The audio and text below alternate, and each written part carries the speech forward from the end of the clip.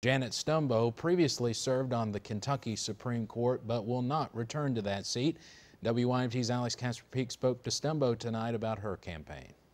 Thanks. I'm here with Judge Janet Stumbo now. The results aren't what you were looking for today. How are you feeling right now? I'm disappointed, obviously. I have won elections and lost elections. And of course, winning is much more fun, obviously.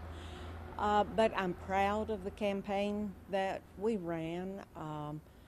I did no negative campaigning, did no attacking of my opponent. It was an odd campaign. It's very difficult to combat the number of radio commercials and robocalls that he put out. But I did everything I could, and I ran what I consider to be an honorable campaign.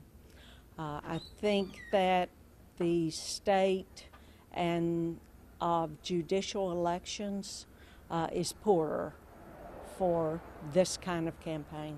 I mean, this is just not the way a judicial campaign should be run. Okay, you've ran multiple times. Is this going to be the end of your journey, or do you think you'll continue to try to be elected? Well, I have 7 more years on my Court of Appeals term left right now, so we'll just have to wait and see how I feel in 7 years. All right, well, thank you for speaking with us. I'm sorry the results weren't what you were looking for. For now, in Floyd County, Alex Casper-Peak, WYMT Mountain News.